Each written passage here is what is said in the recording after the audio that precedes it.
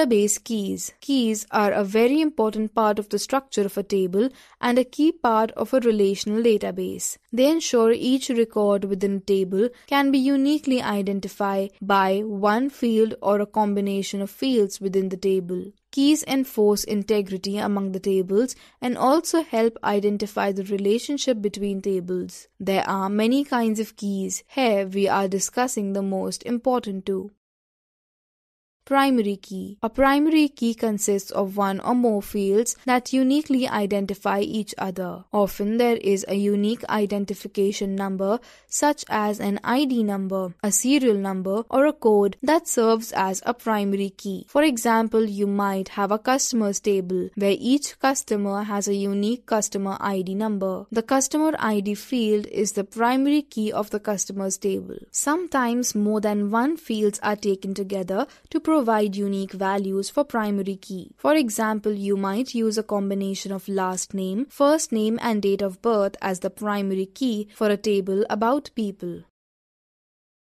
Foreign key. A foreign key is generally a primary key from one table that appears as a field in another, where the first table has a relationship to the second. A foreign key contains values that correspond to values in the primary key of another table. For example, you might have an orders table in which each order has a customer ID number that corresponds to a record in a customers table having a field ID as a primary key. The customer ID field is a foreign key of the orders table. The correspondence of values between key fields forms the basis of a table relationship.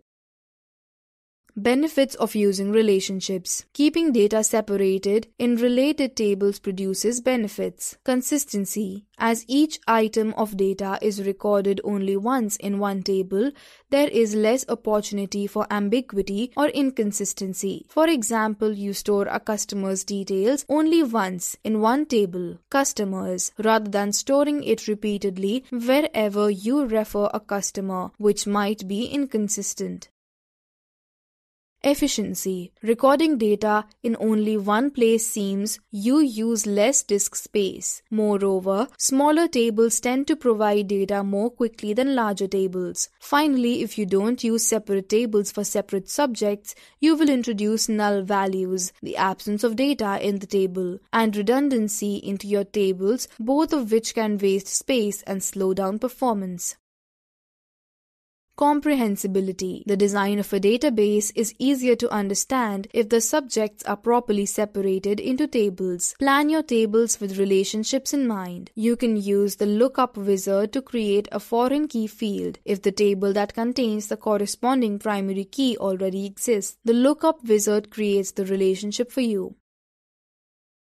Getting started. You already know how to start any application in Microsoft Office. You are also familiar with the new Microsoft Office Fluent user interface, in which the complex menus and toolbars have been replaced with a ribbon. Commands and features are now easier to find on task-oriented tabs that contain logical groups of commands and activities. Many dialog boxes are replaced with drop-down galleries that display the available options, and descriptive tool tips or sample previews are provided that help you to choose the right option. The File tab in Microsoft Office 2010 replaces the Microsoft Office button with File tab and File menu used in earlier releases of Microsoft Office. When you click the File tab, you can see the Microsoft Office Backstage view where you manage your files. Now let us start working with MS Access. Click on MS Access icon and you are presented with a new screen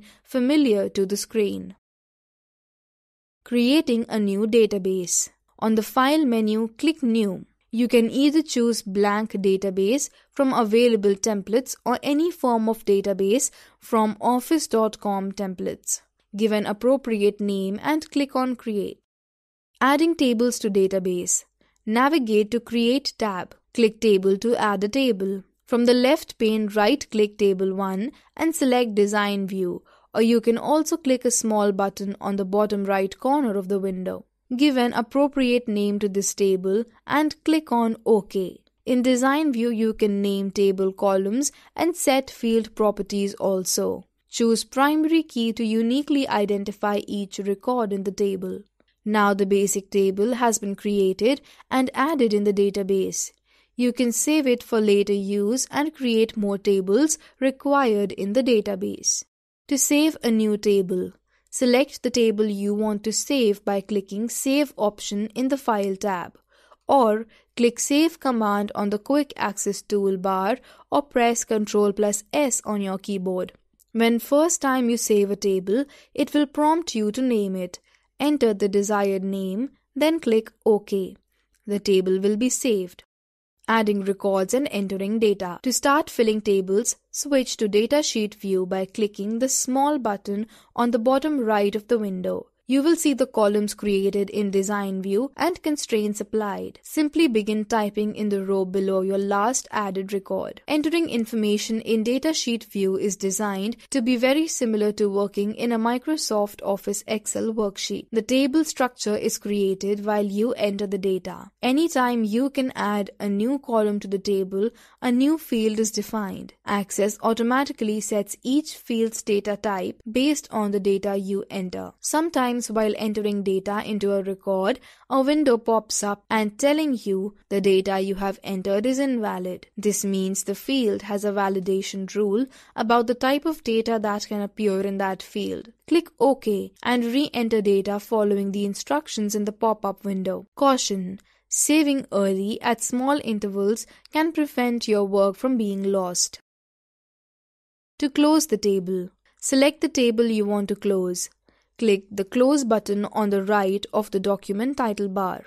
If there are any unsaved changes to the table, you will be prompted to save it. Select Yes to save, No to close it without saving your changes. Select Cancel to leave the table open.